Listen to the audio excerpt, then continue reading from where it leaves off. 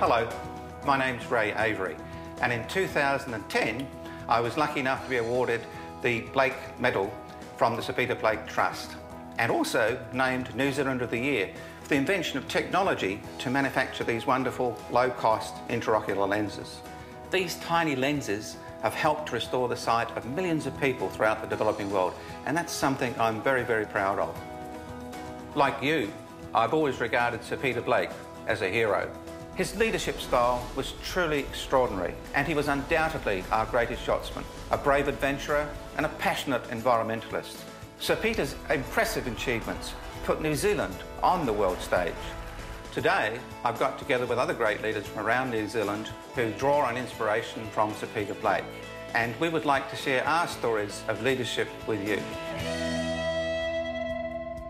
My biggest accomplishment was winning the Olympics in 2004.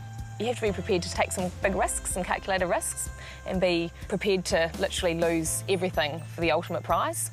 Being a great leader or being a good role model is, for me, I think it's having the guts to be different. It's having the confidence to stand out from the crowd. Being a good leader is someone that shows confidence in themselves and confidence in what they're doing, to grab their passion by the throat and rip into it 150%, which can be incredibly inspiring.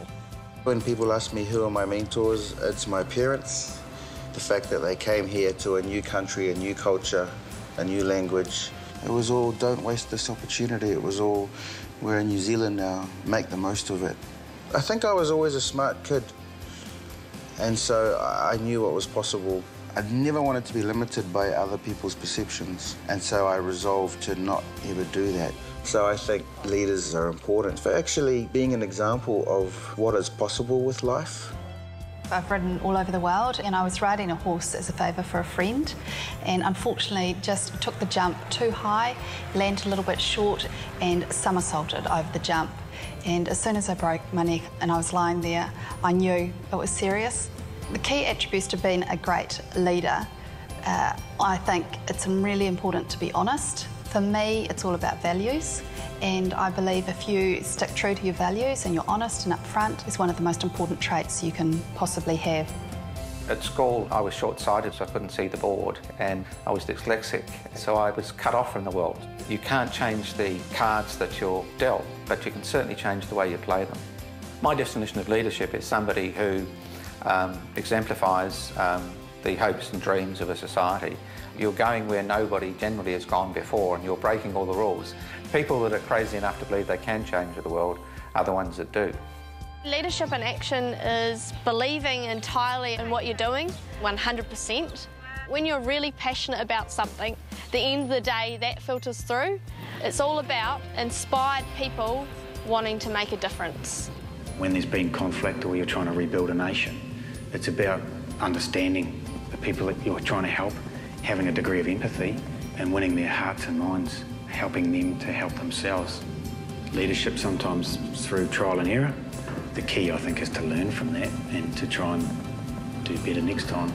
Ever since I was about 5 years old, I just had this dream of going to Antarctica. And when the opportunity came for an Antarctic Youth Ambassador, I was very keen to put up my hand. Leadership is about inspiring people and leading them with confidence and getting them motivated and involved in a project that they're really passionate about. Everyone has this amazing potential within them to achieve great things, and it's just encouraging them and motivating them to reach into their hearts and find that inspiration and just live the dream that they are passionate about. As you can see, the qualities of our great leader, Sir Peter Blake, live on in many New Zealanders. Courage, determination and perseverance have helped Kiwis achieve great things. Today, I encourage you to be a leader in your family, in your schools and in your community. If I can do it, you can do it too. Get out there and be a leader of tomorrow. If you have a dream, if you have an idea, if you have a passion, just go out and reach for that. So I really encourage and inspire anyone and everyone to just go for their goals and dreams with all of their hearts. I would like to see more marine reserves, but I would like it to be something that comes from the communities. So in order to do that, we need to be out there empowering them and inspiring them to want to make those changes. The most thrill comes from the greatest challenges. No pain, no gain. Whatever your gig is, whatever your passion is, whatever makes you fizz, if everyone around here is grabbing something by the scruff of the neck and launching into it with 150%, it's going to be a pretty cool community to be part of. I have a very dear friend who's 70-something.